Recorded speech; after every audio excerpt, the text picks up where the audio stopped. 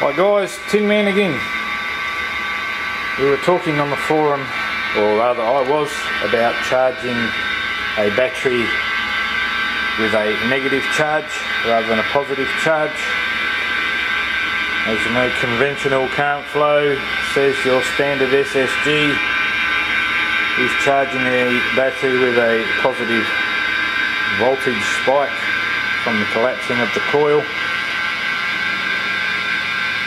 In what they call true current flow, everything is back to front.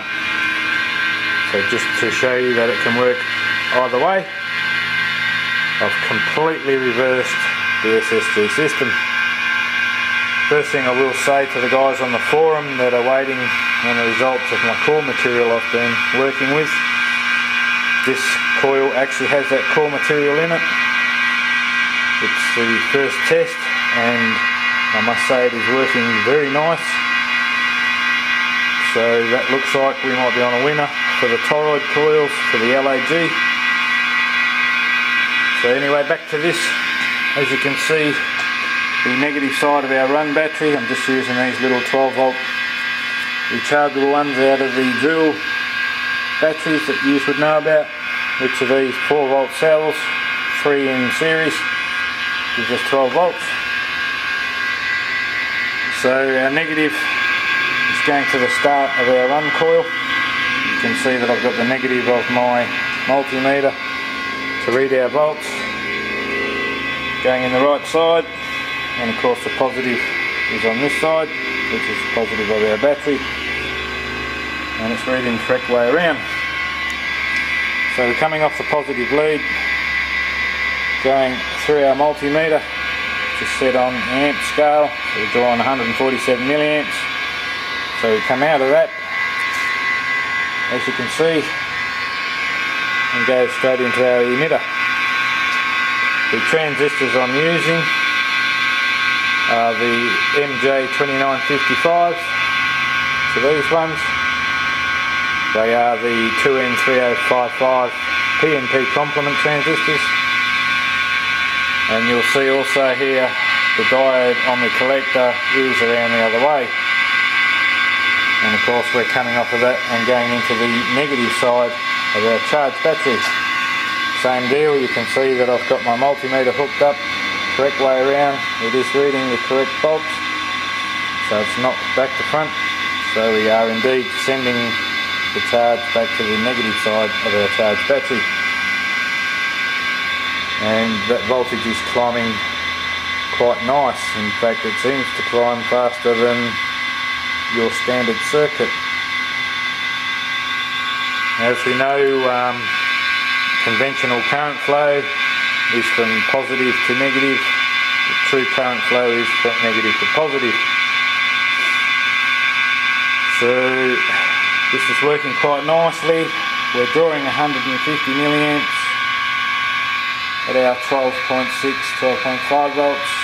We're pumping in 101 milliamps at 8.45 at the moment. So at the moment it's about a 50% conversion rate. This pot is turned right up. In other words, it's got the full 1k resistance plus our 100 ohm resistor, and this thing is still singing along. So I would say this core material is very good indeed for these types of systems. Probably up to a 500 ohm resistor across there would do us nicely. Of course our neon's still from emitter to the collector, and if we disconnect our charged battery, it indeed comes on very strongly with that pot turned right down. So that's just what I wanted to show you guys. That is a battery being charged with what you call a negative charge, but what I call the correct way around. And as you can see, it is definitely charging very nicely. So now we can look at something else, and this will be the next circuit I'm going to try.